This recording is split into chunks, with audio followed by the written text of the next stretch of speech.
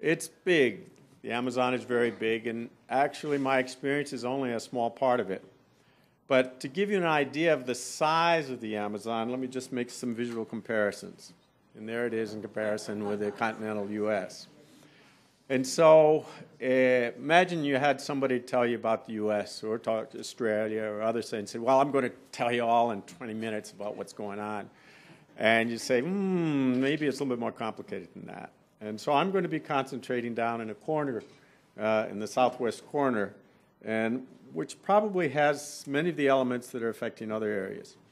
And so this southwest corner, we call it the Madre de Deus from Peru, Acre from Brazil, and Pando from Bolivia, the map region. It's a tri-national area. And it gives you an idea of how it compares to the Northeast. It isn't Nevada, but still, these are pretty big, relatively big states. And here it looks in a different way. Some of the names I put on here that I'll be presenting just to orient you. There's Inhapari and Cobia and Brasileia, which are all on the same river that goes to Rio Branco. You'll see Puerto Maldonado appearing. That's the capital of Madre de Deus. And you'll also see over in the corner Beni, and all that flows into the Madeira River. And I just give you that as a little feeling for geography is what we'll be addressing. So let's look at 10 years, and it's been a very exciting 10 years. I think there's a Chinese curse that says, may you live in interesting times. And we've had a very interesting time for the last 10 years. We've had severe droughts and forest fires in 2005 and 2010. Flooding, and a way of measuring it is if a city declares a state of emergency, and we've done it for the last 7 years in the capital. We've had flooding in the Madeira River last year, which reduced truck traffic by 90% over 2 months, something I never thought possible. Imagine you live in a city and you don't have trucks coming in for 2 months. What that implies in terms of the functioning of both an urban and a regional environment. And we've had a heat wave. In the last three months, we've had a third of the time of temperatures, peak temperatures above 35 degrees Celsius, which is 95 degrees. This is not common. And in the memory of other people, they have not found this to be the case. So let's look at it a little more detail. And you see we're out in southwestern, we're blessed with being the epicenter of 2 major droughts that occurred. And if you use what is called the stationarity paradigm, the probability of these droughts is about once per century, or 1% a year. And to have 2 of them within 5 years, or 6 years, was a big surprise. The first one in 2005 caused a change. Normally, rainforests are barriers to fires. People cut down their area, let it dry, set fire, and the fire burns, releases nutrients, penetrates a little bit into the forest and stops there. But in 2005, the drought continued to the extent that the forest turned into kindling. In other words, once the fire got in, it was self-propagating and would continue to march. And in the state of Acre, it was more than 3,000 square kilometers of old-growth rainforest that got affected. Pando, more than 1,000. Madre de Deus, more than 200. And that's not, there's also an equal area, or more so, in pastures, agricultural lands, and agroforestry systems that also burned. Big stuff. This is an example, and it's that's me. I'm not very intelligent. Sometimes I do things that I shouldn't do. So I wanted to get close to it, and when I got close to it, the heat was so intense that I had to turn to shield my face. And so it may seem to be a very low fire, but it's having an effect, and it's also changing the whole regeneration process. And this is what it looks like from a plane. I was involved in a lot of overflights to try to identify, helping the firemen and other officials try to fight the fires. And we didn't fight the fires. If you look, this was a picture that I took. I could identify where it was, But think about going into a rainforest, which has no trails in a given area, and you're carrying on your back maybe 60 pounds of water packed, but you also have machete and everything else, and you don't know where you really are, and you're not sure where the fire is. So how do you fight a fire? And so that was what was happening in our area, and this is what happened. The fire was ground fires, but as they rose up, they would affect the vegetation. And so this is the difference in color, and that would show up on satellite imagery. So here is in Chapuri, which is between Brasileia and Rio Branco. And before the fires were propagating, you see those dark purple areas? Those were cleared areas, cut, burned, and the fire went into the forest and stopped. So up to the 21st of August, you didn't have propagation. You did have it in pasture areas. You can see paddocks there that have burned.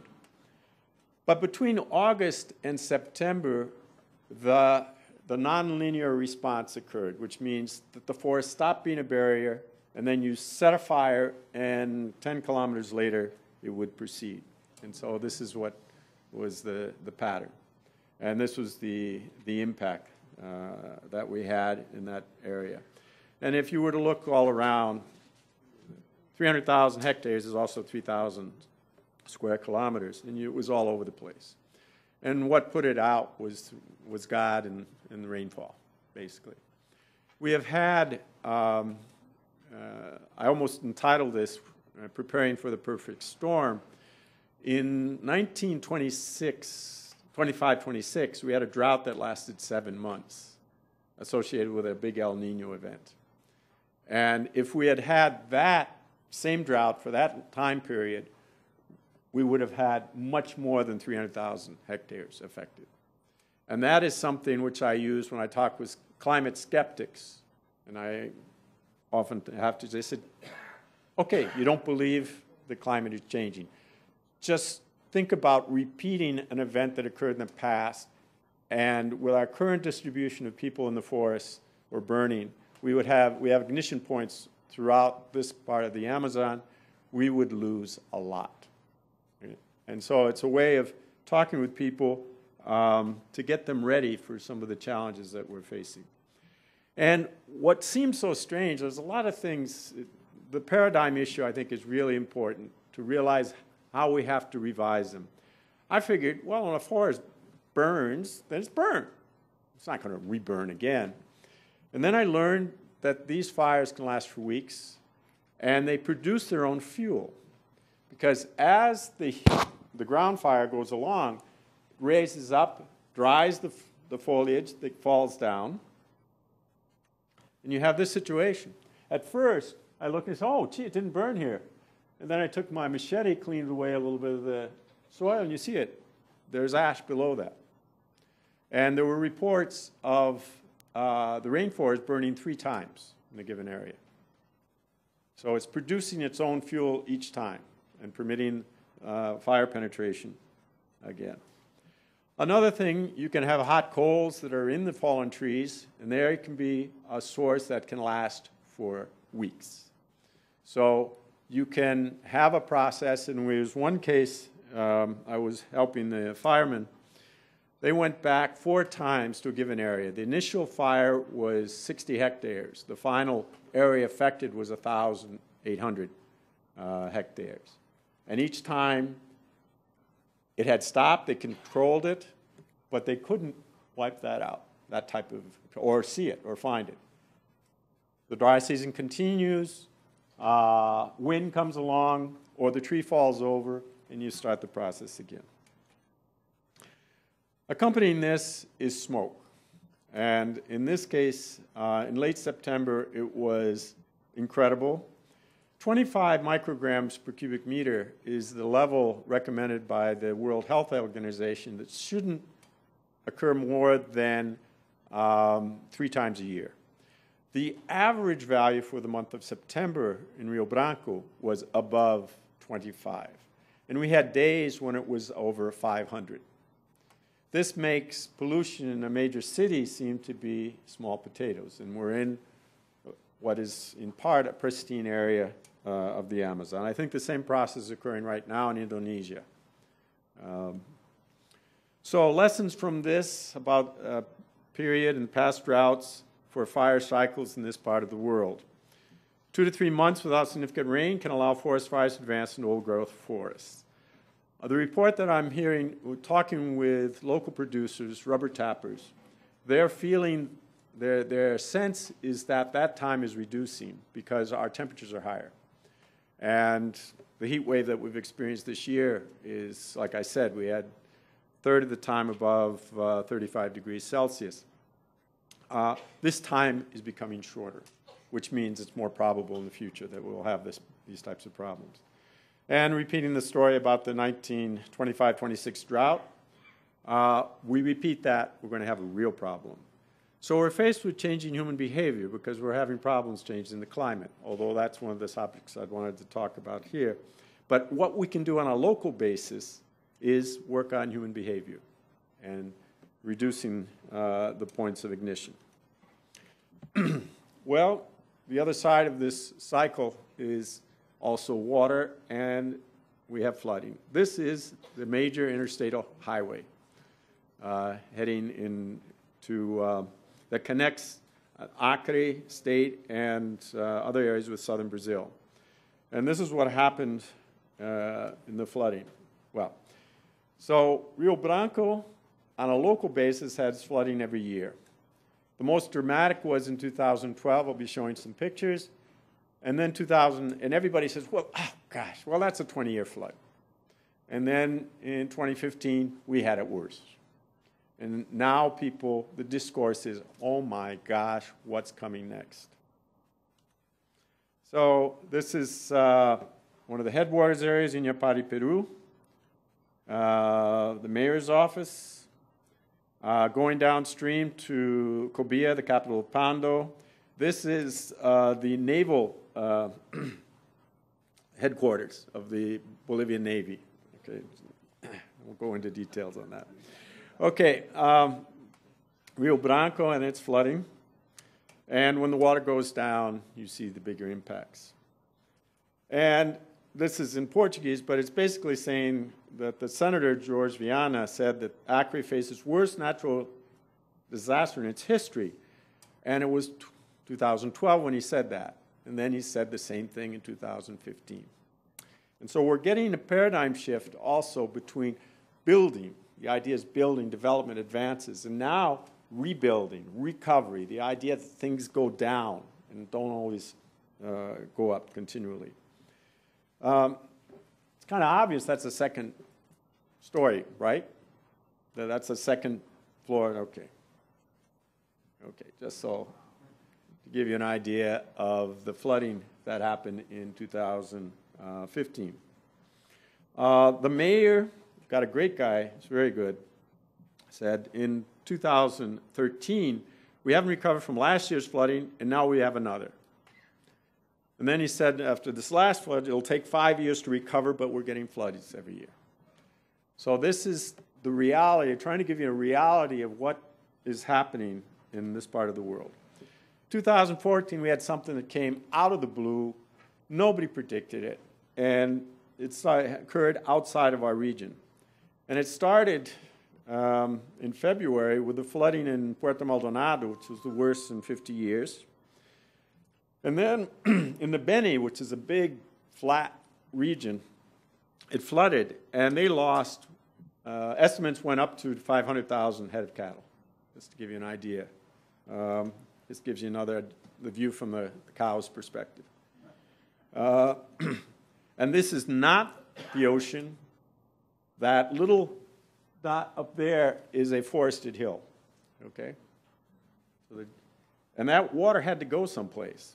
And so it went down into the Madeira River. And those are the trucks trying to get to Acre with supplies. And the firemen had a new task, which they never thought would be becoming truck drivers, and getting them through the supplies through critical areas. And things get serious when you have to ration beans in a Latin American country, and we got to that stage. We have a lot of things going on related to climate already, and more on the way.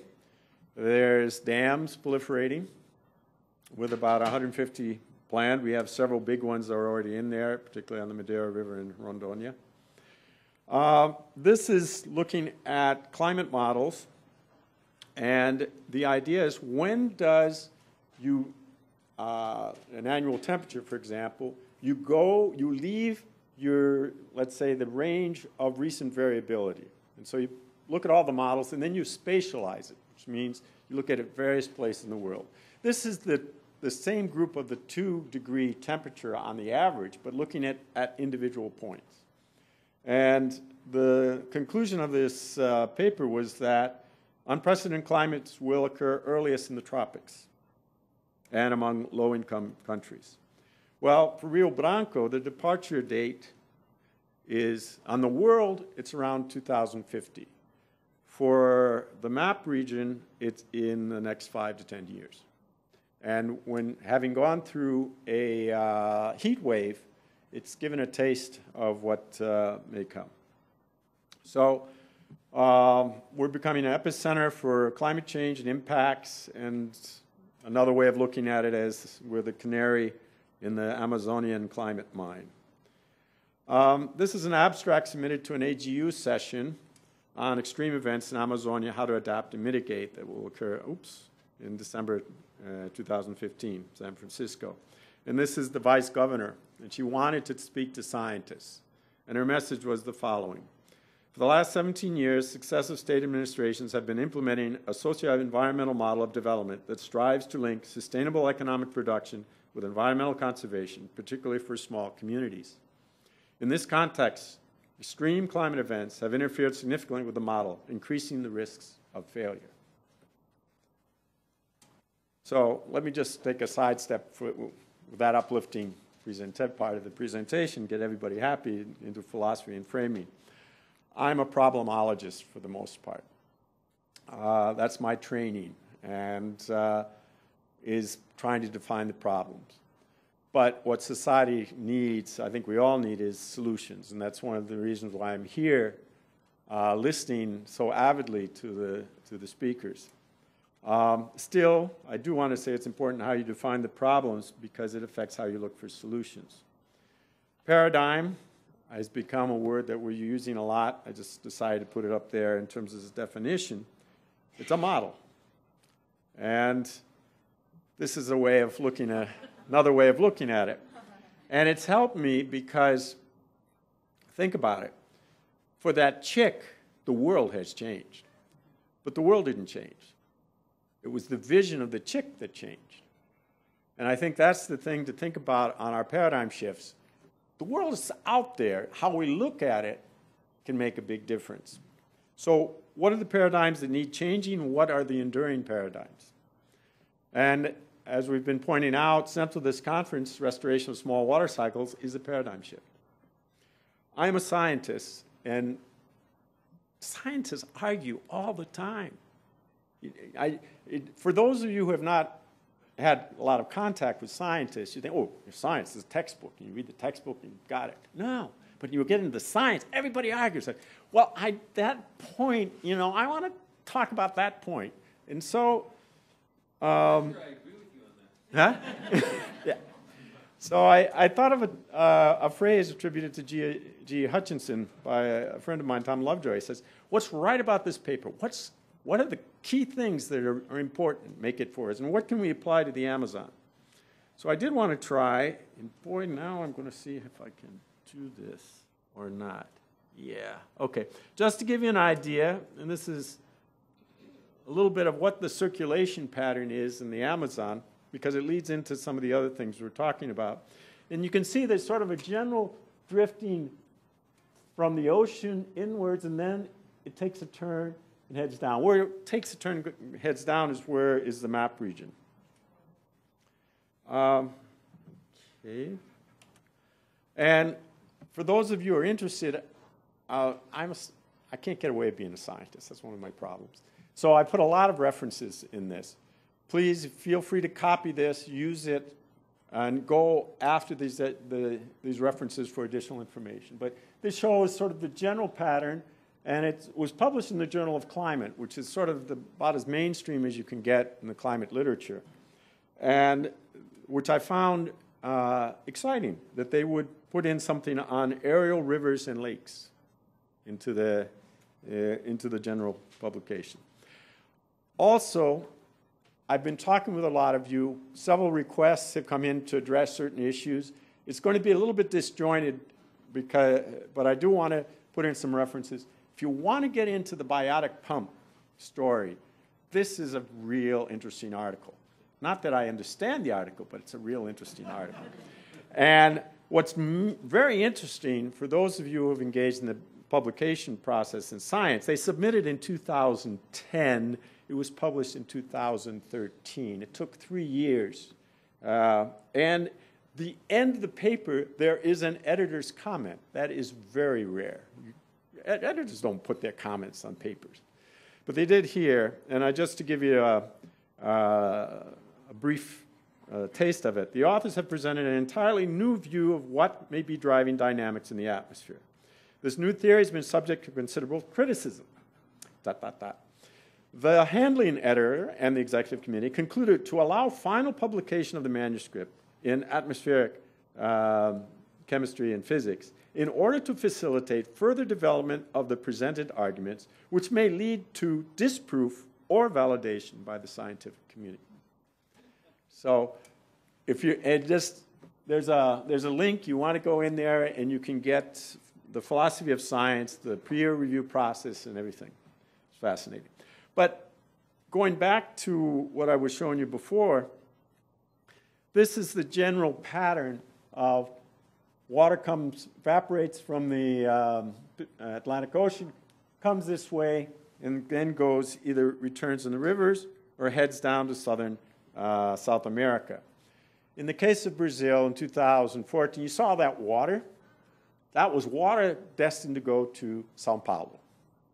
Okay? It didn't disappear. We got it, and it went back directly. There was a blockage of the transportation process, which has exacerbated the drought in that area. Okay. The basic argument is that pastures have lower transpiration than forests during the dry season. And another mainstream science article in 2008 pointed out that if things go, by 2050, we'll have large-scale deforestation in the Amazon. And if we use the laws, it'll be less. And basically pointed out something which I found very interesting, the ecosystem service of transpiration. And thinking of transpiration as something extremely important. Came out in a science article, mainstream science, but has not been incorporated in Brazilian public policy. Is this already occurring? And the argument is as follows. When you hit that area, you get more runoff, and you get less transpiration. If that's the case, then you would expect increased flow in rivers that have been deforested. This is a little bit different than the paradigm that many of you have put out there, but it's basically faster runoff when it rains, less transpiration when in the dry season, so therefore more base flow.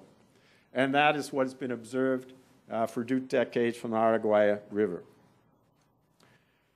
There's also another paradigm shift for Amazonia, where the loss of forest equals loss of rainfall, and the loss of rainfall it translates into loss of agricultural productivity.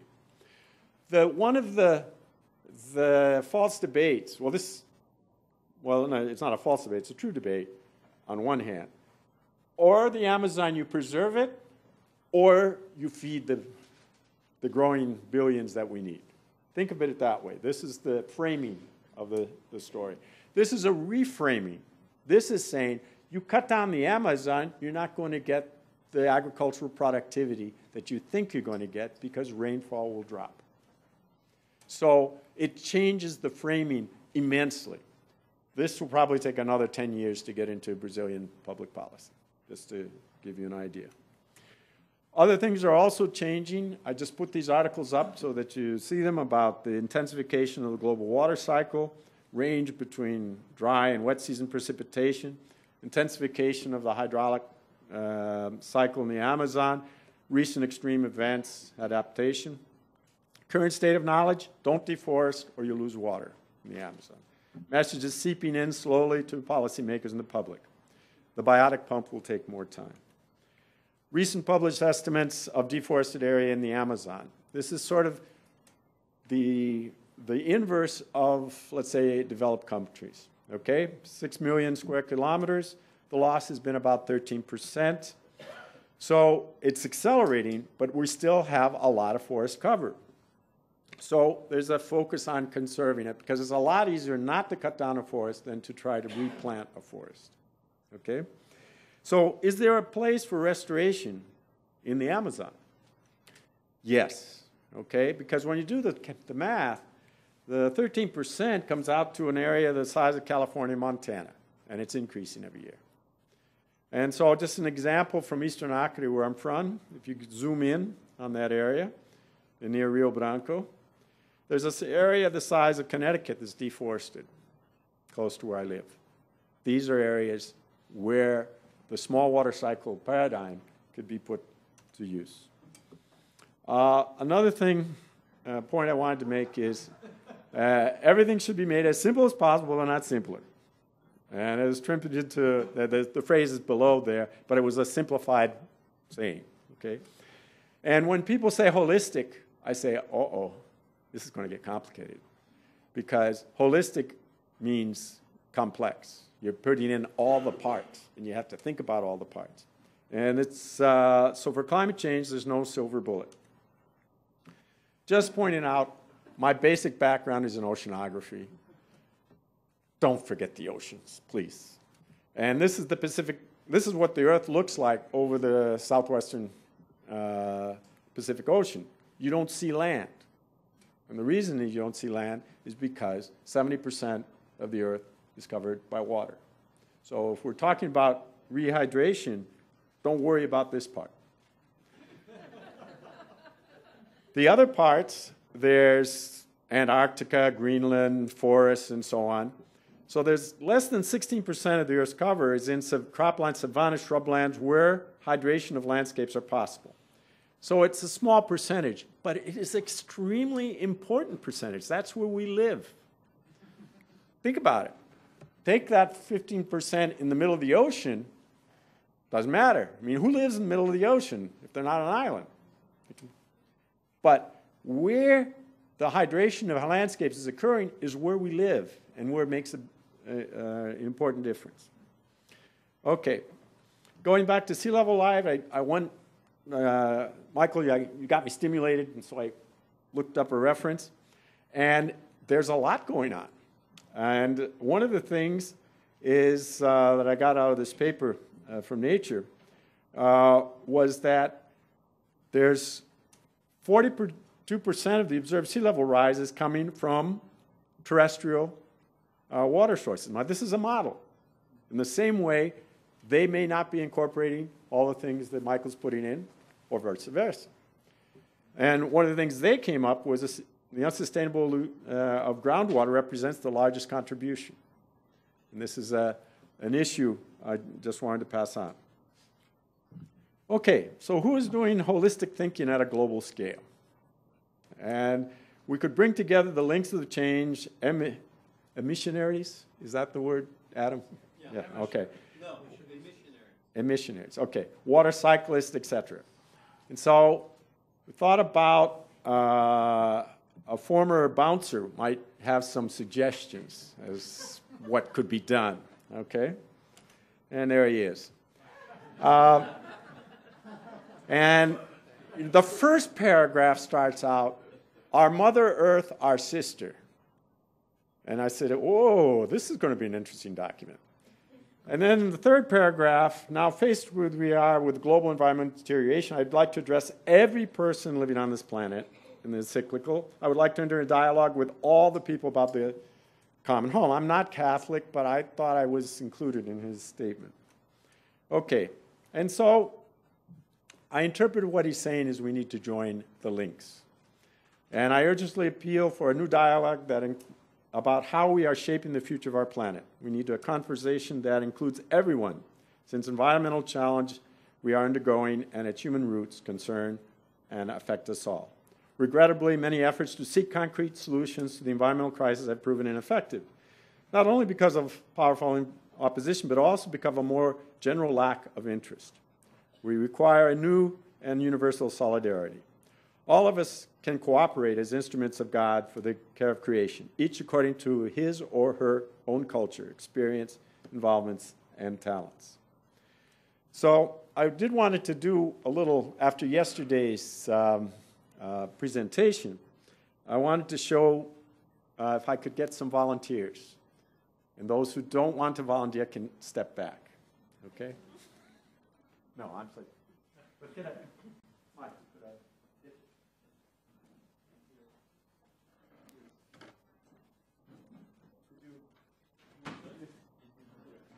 Right up here. And can you link? That's it. That's it. Okay? Okay? Sure, sure. Okay? Now, please.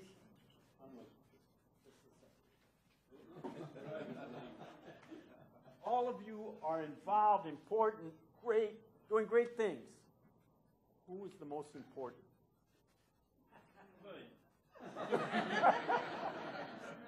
Who is going to make the difference? No. There's someone missing here. And we've got to find who that person is. The missing people are the most important. This chain is big, and there's several ones. But we've got to think also not only about what we have, but what we need to bring together. Yes. Okay. Thank you.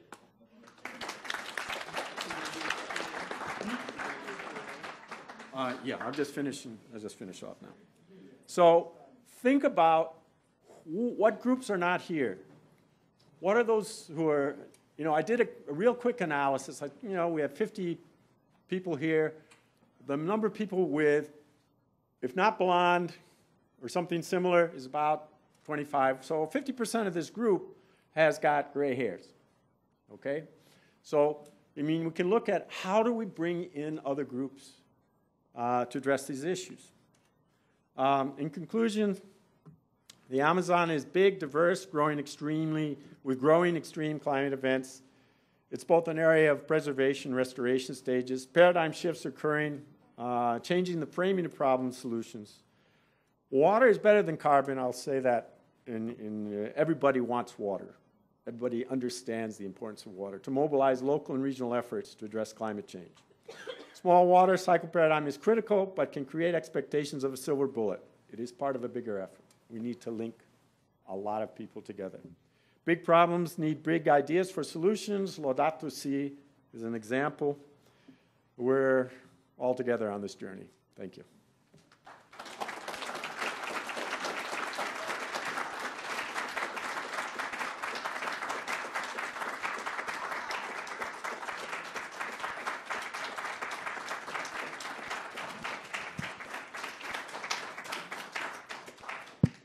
So we've got a few minutes for Q&A.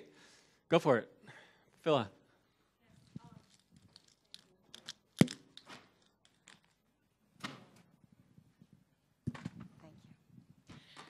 I have a couple of questions on my mind. First of all, the scale of response that's needed in the short time that's available. I'm thinking of Al Gore's Climate Reality Project, which is an international training program. Putting it out to the audience, it would be wonderful if something like this could be developed.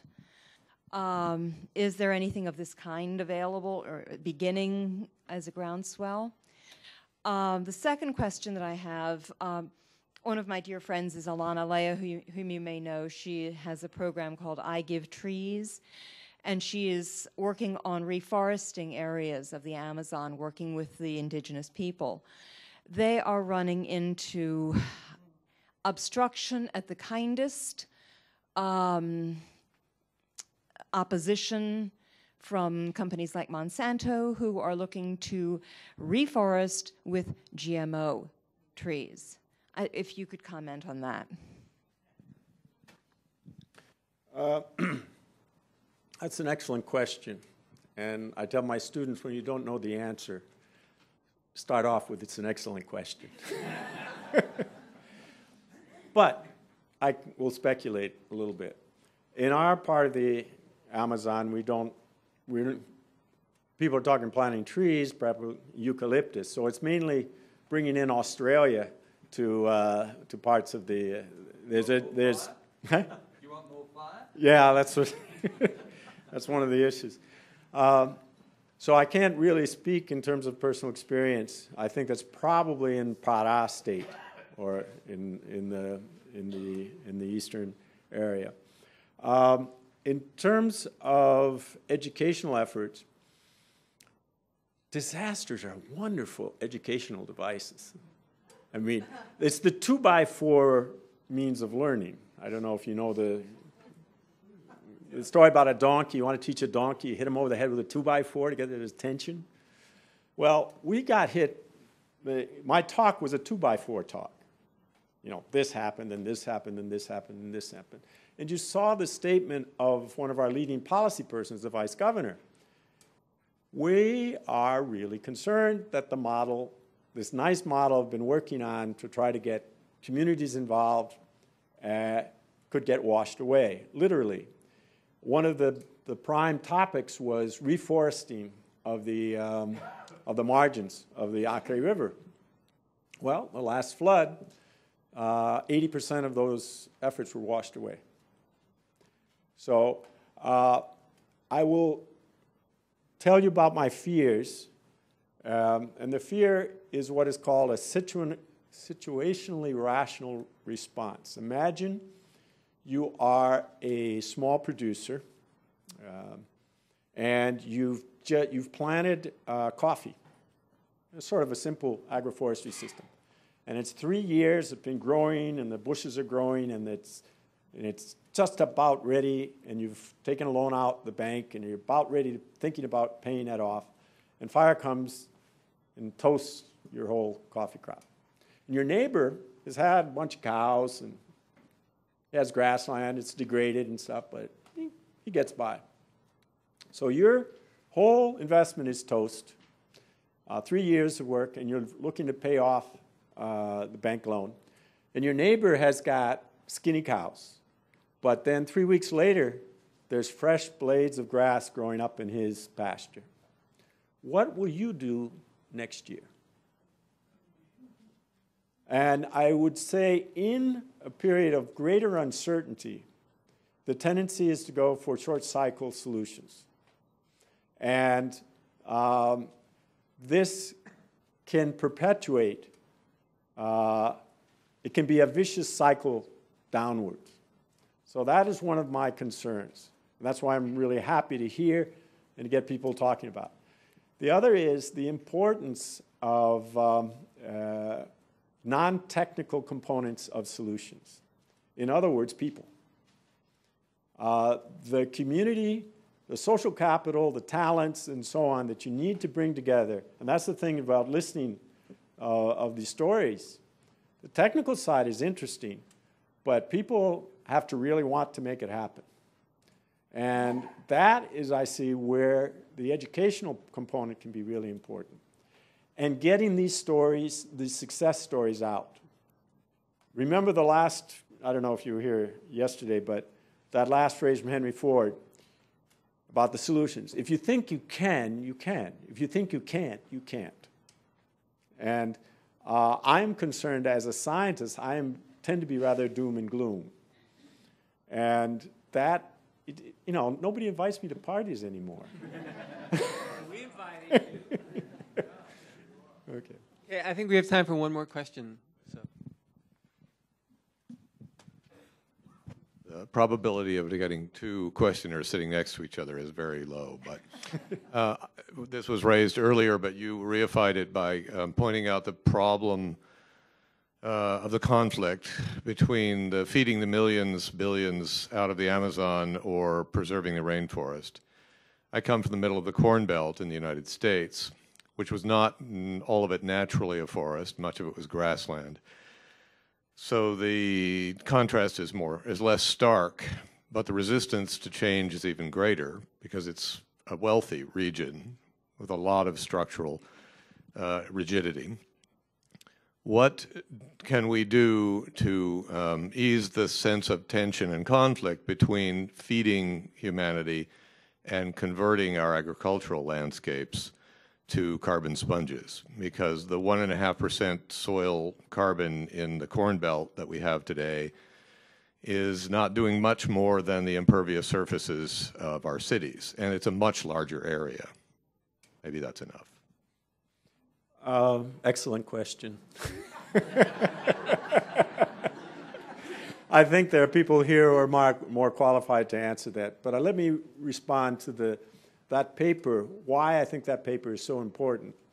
Because there's this duality. I use the framing issue. I try to teach my students the importance of framing. And so I go to them, are you an environmentalist or someone concerned about development? And in a developing country, which do you think would be the answer? Okay, are you one of those environmentalists, or are you someone who's worried about the welfare of people? So how you frame the issue can be extremely important. You want to preserve monkeys, or are you worried about the human rights to have food? Well, that article says it's a false argument. And I think the same way you can reframe the discussion in the Corn Belt in a different way. I'm not sure exactly, but one is, are you part of the solution of improving food security and climate security? Or are you one of those people not worried about the future? Well, you can figure out how you want to frame it. But Okay, we're just about done, but I have a request from one of our most dedicated volunteers for a 1-minute statement, so I cannot refuse. I'm not absolutely positive this, but I think we should check with Wes Jackson. I think I once heard him say that the small farmers are actually more productive per acre than the big farmers. You still have 40 seconds. Okay, we have time for 10-minute or so break. I'll say we have time for a 5-minute break because then we'll be back in 15 minutes. And we have our final panel. So see you all soon.